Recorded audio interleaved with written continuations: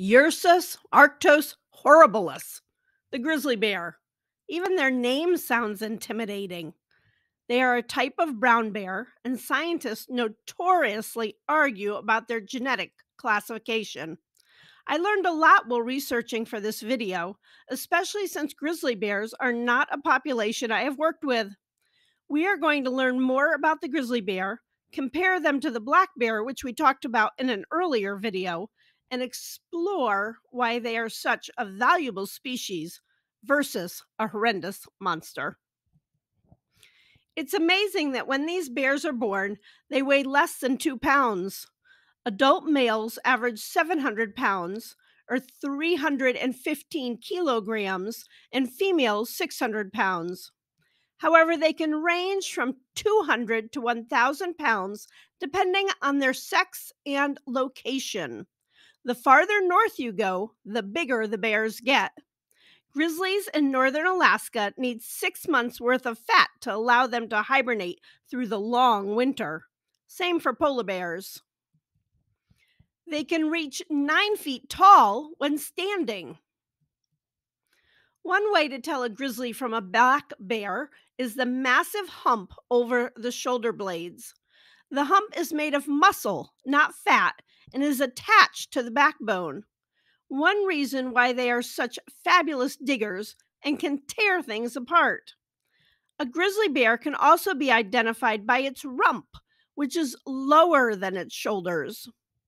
Grizzlies have a fabulous sense of smell, 20 times stronger than a bloodhound.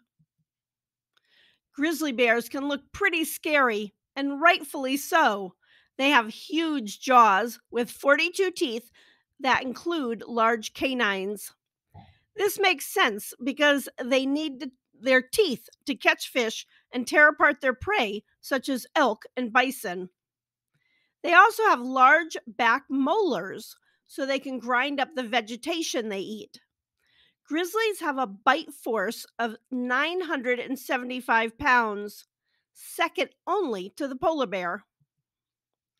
They have front claws between 2 and 4 inches long. Bear claws are not retractable. They are used for digging roots and dens or catching salmon. Basically, they act as a multi-purpose tool.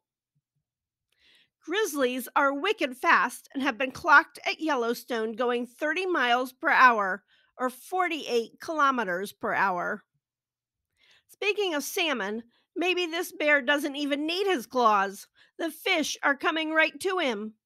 Bears are smart and know where and when the salmon will be coming up the river. Salmon aren't the only fish they hunt. Trout and bass are also popular prey. Grizzlies will walk along the bottom of the river and look underwater for the fish. They will also dig for razor clams.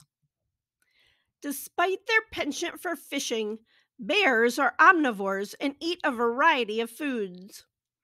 They will hunt mammals, often going for the young and old, who are easier to catch.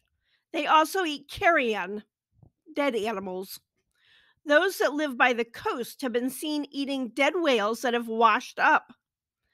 Like the black bear, they love berries, nuts, and tree fruits.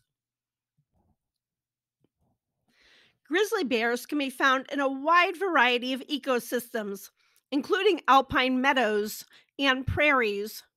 In many habitats, they prefer riparian areas along rivers and streams. These areas also have a lot of berries to forage.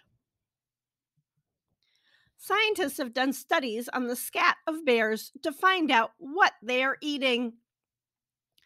I was surprised to learn that grizzly bears will graze. In some locations, 70% of the diet is made up of plants. Digging of plant materials helps the soil exchange nitrogen and nutrients. Grizzlies also carry prey around with them. Between decaying prey and their feces, they add nutrients to alpine meadows. Female grizzlies are called sows and typically have twins, but anywhere from 1 to 4 is common. Cubs are born during hibernation, weighing less than 2 pounds, and they will stay with mom about 2.5 years. Grizzlies are wonderful and protective mothers, and rare attacks on humans have often arisen because of the mother's perceived danger to the cubs. Grizzlies have a low reproduction rate. One of the reasons their population declines quickly when faced with habitat loss and human predation. In addition, females don't reach sexual maturity till age 5. Brown bear's lifespan is about 25 years in the wild. Contrary to popular belief, grizzlies can climb trees, even adults, and the young often use this tactic to escape aggressive older male bears. Cougars and wolf packs may also try to snatch a young cub. The gestation period for grizzly bears is approximately 180 to 250 days. It varies widely due to environmental factors. The embryo typically doesn't implant till the mom reaches a healthy weight and is hibernating. The cubs stay with mom until they are 2.5 years old, when they typically separate from their mother. In areas with little food, the cubs may stay with their mother longer. Grizzlies often leave leftovers while they are eating. This provides food for other species. In the case of salmon, birds such as gulls and ravens, in addition to smaller mammals like fox and mink, enjoy the bear's sloppy eating habits. Grizzlies basically live in pretty rural areas. They desire to avoid humans. Most humans who live in the Northwest never see a grizzly in the wild. Typically, people visit a national park to get a glimpse of these big bears. Many people fear grizzlies, and rightly so, but actually attacks average about 12 per year, with 2 of those being fatal. These are usually surprise incidents, with the majority being females with cubs. The National Park Service has information about protecting yourself in bear country. Obviously, you should follow their guidelines and take precautions while in wilderness areas. The fencing here is keeping the bears out. Fencing is used to protect people's homesteads who live in bear country. In addition, some parks have fencing around popular tourist areas. Some fences are electrified to add an additional layer of protection. Historically, grizzly bears occupied much of the western United States. Loss of habitat and hunting has reduced their range and population. There are also brown bears in Europe and northern Asia. About 60,000 grizzlies live in North America, with half of them being in Alaska. Most of the others live in British Columbia and Alberta, Canada.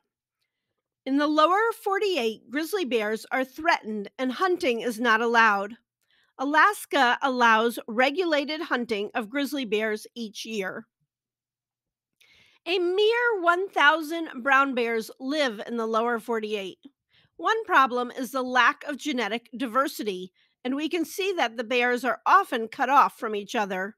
This is one of the reasons they are considered a threatened species in the continental U.S.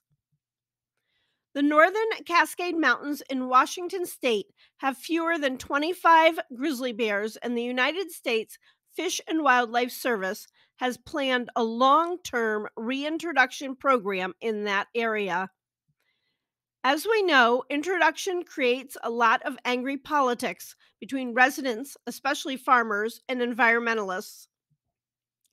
The Native American population has also weighed in. In an article in Field and Stream, which I will link below, Scott Schuler of the Upper Skagit tribe was quoted as saying, "Our people and the grizzly bear coexisted for 10,000 years here before the first Europeans came into this area. Fish and wildlife officials will release 3 to 7 captured grizzlies into the North Cascade per year, with the goal of establishing an initial population of 25 bears." The biggest predator of any bear species will always be humans. Roads pose an imminent threat to the grizzly habitat today and increase the fracturing of the population. Protecting the grizzly bear protects other species as well. Grizzly bears add value to their environment, whether it's increasing fertility of the soil, or controlling prey populations, or leaving nutrients behind for other animals. They play an important part in the food web. Scientists refer to brown bears as an umbrella species. This is because they benefit other plant and animal species. Bears need room to roam, so many conservation groups purchase land to leave undeveloped. This will hopefully reduce habitat fragmentation and give bears space to lead natural lives. Thanks so much for listening. Please like and subscribe so other people interested in educational wildlife content will find my channel. Have a wonderful, fabulous day.